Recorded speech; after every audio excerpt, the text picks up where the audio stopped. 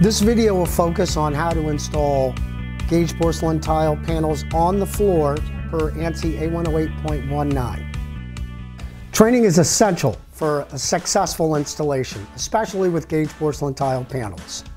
In fact, it's required within the standard. It's a completely different method altogether. This video does not replace the formal hands-on required training by ANSI.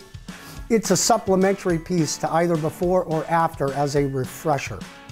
Working with gauge porcelain tile panels focuses on preventing breakage and ensuring a durable installation. The basics are somewhat similar to large format tiles. Always ensure the substrate is sound, stable, and flat. Substrates must meet flatness tolerances, and high-performance mortars are applied for maximum coverage and help to minimize voids under each panel. In addition, the standard requires sufficient trained personnel with experience using specialized tools and installation techniques. After cleaning the panel and the cups to remove any surface dust, use a suction cup grip rack to attach the panel. If you're using a rolling carriage, make sure that you lock the front wheels before you attach the panel. Panels typically come shipped in on A-frames. So removing it from the A-frame, ensure that you unlock the wheels after you've tipped it, enabling transportation. Clean the back of the panel with a sponge and water, then remove the excess water with a microfiber towel. Clean any dust off the substrate before application, every time. This is a critical step. Mark your floors where the panel will be set and prepare to comb 1 inch over on every side where a new panel will adjoin. To save time, you can mix mortar at this point. After slaking, remix for about 30 to 60 seconds, then the mortar is ready for application. Apply mortar to the back of the panel. And the first step, as always, is to use the flat side of the trowel to key the mortar into the back of the panel. After that, apply more mortar until you have enough to comb straight lines across the short portion or width of the panel. This is required and will allow air evacuation as we set the panel on the floor. Key your mortar into the substrate first with the flat side of the trowel, of course. And to speed up the process, you can have 2 installers applying mortar at the same time. We recommend that you apply mortar to the back of the panel and to the floor substrate so that they finish at the same time. This will ensure that wet mortar transfer between the panel and the floor substrate when it's embedded. To assist in reach for full-size panel application, you can use hand support pedestals that can be placed into the wet mortar to assist in that reach for combing the mortar. Before moving the panels, always double check your suction cups every time. Can't stress that one enough. Stage the panel and ensure that you lock the wheels before tipping the panel. And remember, adequate manpower is necessary, and the communication between the manpower is critical. This is one method of tipping the panel in preparation for setting the panel into the mortar. As you tip the panel down, you'll want to hover it over its location, making sure it's aligned before placing it flatly into the mortar. After the panel has been placed into the mortar, step on the center of the panel to release the suction cups across the middle of the rack. It's important to stay in the center of the panel so that you don't trap air under the panel in the wet mortar. After the suction cups have been released, remove the suction cup rack. Step onto the center of the panel, then take small shuffling steps down the center toward the end of the panel. Make sure that you stop 2 to 3 inches away from the edge for any areas that will have adjoining panels. We will tie those in later. After shuffling toward the end, shuffle back toward the other end. Now you've set the panel in a center line. Now get back to the center and use shuffling side steps to help collapse that mortar and evacuate the air under the panel. Again, stop 2 to 3 inches short on edges that will see panels adjoining. In a methodical fashion, continue to work with these 4 sections, evacuating that air in those small shuffling steps. After the panel has been walked out, you can prepare your lippage control systems for placement. Start 2 to 3 inches from the corners and space them apart about every 10 to 12 inches. Using a trowel can be helpful in spacing alignment. Allowable lippage for gauge porcelain tile panels is only 1/32 of an inch, so these lippage control systems are a critical piece. In preparation for the next piece, it's important that you cut the mortar away from the first panel before applying fresh mortar for the second panel.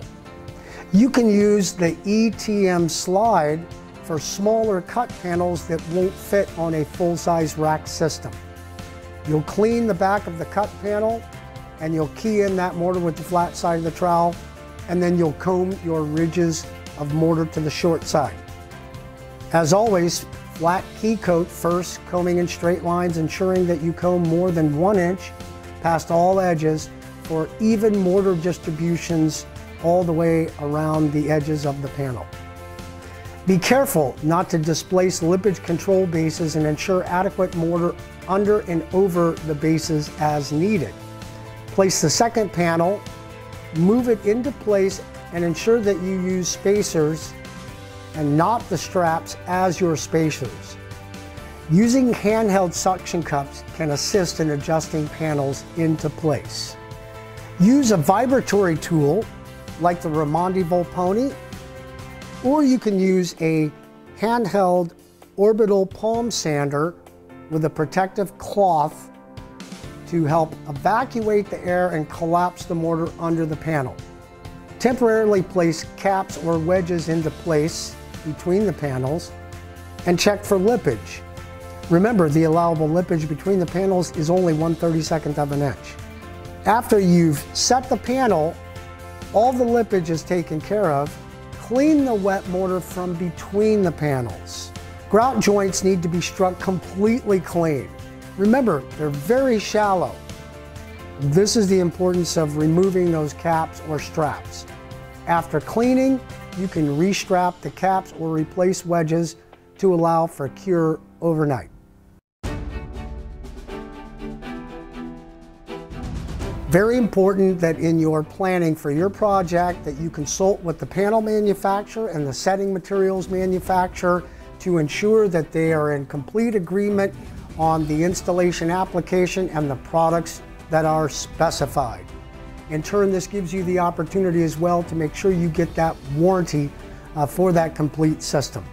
If your floor doesn't meet flatness tolerances, you can use patching compounds to remediate small areas, but for larger flooring applications, we always recommend the use of a primer and a self-leveling underlayment. It's much faster and renders much better results. We recommend our multi-surface bonding primer as the most suitable product to install over sound and stable existing surfaces. It is strongly recommended to use at least a single coat of RedGuard over absorptive surfaces like concrete or gypsum underlayments. This will ensure that the mortar doesn't dry out or skin over, and in turn will ensure that wet mortar transfer of the panel to the floor substrate. For wet area installations over existing surfaces, we recommend using our RedGuard waterproofing and crack isolation membrane as a suitable primer, and it also protects the assembly below that you're installing over. Which mortar do I use where from Custom Building Products? To reduce the weight on the gauge porcelain tile panels, we recommend using our lightweight mortars. First up is our Pro Light. We recommend this for light to moderate duty applications. This would be interior, walls, floors, and mild overhead work. For those wet area applications and for exterior applications per ANSI A118.20, we recommend our Mega Light. This would be for heavy and extra heavy duty applications from the TC&A guide. After setting the panels has been completed, you can use Aquamix products to clean off all the working marks from the panel before grouting. To prevent picture framing on the panels, we recommend that you apply a grout release prior to grouting or a pre-seal for polished panels. Choosing a high-performance grout like Prism or Fusion Pro will render the best results. Based on the size of the panels and the movement joint requirements at their location, flexible silicone sealant can be used in all joints instead of any rigid grout. Make sure that the products that you select all come from a single source manufacturer so that you can get a warranty for your complete system. For additional resources from custom building products, go to our website. We have a technical bulletin for Gauge porcelain tile panels. We have our YouTube channel, and as always, don't hesitate to contact us on our 800 number.